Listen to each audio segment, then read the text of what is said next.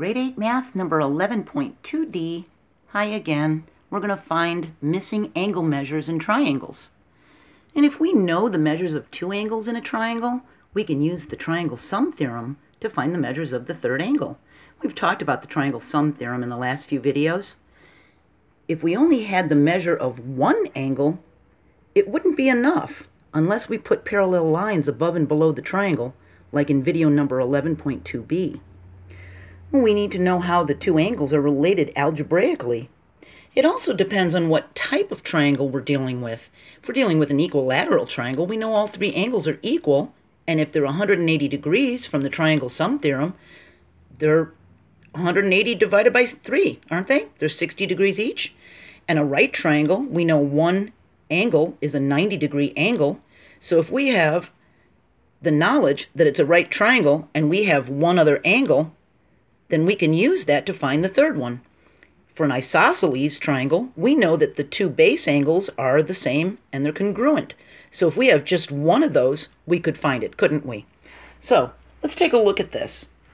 This is a regular obtuse type of a triangle. This angle right here is obtuse, okay? It's bigger than 90 degrees. And if we need to find the missing angle measure, and we have two of the measures, 100 degrees for angle D and 55 degrees for angle F, we write the triangle sum theorem for this triangle. The measure of angle D plus the measure of angle E plus the measure of angle F is 180 degrees. This one plus this one plus this one will equal 180 degrees. We could substitute the given angle measures into the equation, into this equation, and measure of angle D is 100, F is 55, so we have 100 degrees plus the measure of angle E plus 55 degrees is 180. We solve the equation for the measure of angle E. Now I know some of you are saying, right, but I could just do 180 minus the 155 and not have to do it algebraically, just do it with quick subtraction. Well, that's great, and you could do that, but we need to show you how to do it algebraically, okay? So we solve the equation for the measure of angle E. So we combine the like terms. So 155 is 155 degrees plus the measure of angle E equals 180. And to continue algebraically, we subtract the 155 degrees from each side to isolate the measure of angle E to the one side, and we get that the measure of angle E is 25 degrees, okay? So we could have done it a quick way and just added them and subtracted, but it's better to show you how to do it this way so you formally know how to do it. All right, well, let's look at a right triangle. Well, we know one angle is 90 degrees, so if they give us that this is 60, and we see this, we know that's a 90-degree symbol, isn't it? That it's a right angle. So the triangle sum theorem as an equation is measure of angle A plus B plus C is 180. This one plus this one plus this one is going to be 180.